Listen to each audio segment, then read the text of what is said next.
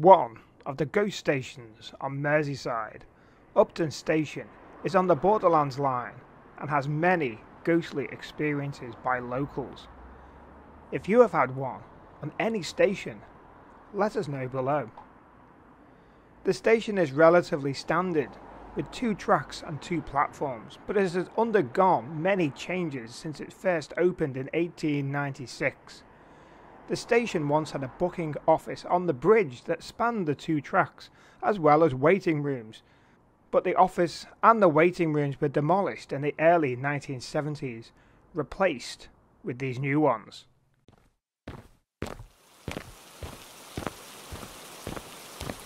Autumn 2006. A 22-year-old was waiting in a southbound shelter, catching the train to Shotton. There was a downpour. There was no one else around, but combined with the hammering rain on the roof, he thought he heard a sigh close to his left ear. So he turned to see nobody. He looked forward across the tracks and caught sight of a dark outline of a figure standing on the opposite platform. He reasoned that the sigh he had heard came from that person. Sound does seem to travel further at night, but only in the still of the night. How could the sigh cut through the noisy downpour? He pondered the question, and he popped his head out of the shelter to check the departure board and to look along the tracks, hoping to see the lights of his train approaching. The track was empty. He was about to go onto the next track of his MP3 player, when suddenly he noticed the figure who had been on the shelter on the opposite platform had gone.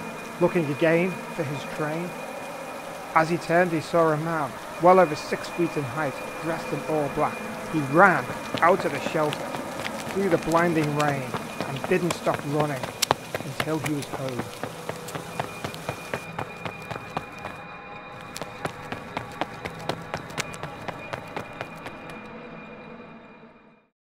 Years later, he saw a sketch of a ghostly man in black on Facebook, seen nearby on Windermere Road. He held his phone in his hand with the image on, trembling.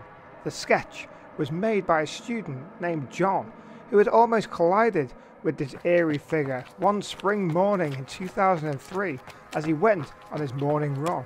At around 6 a.m, John ran round the corner of Windermere Road that morning, ready to turn into Noctorum Avenue, when he was startled by a man in black who seemed to be staring intently at the corner house.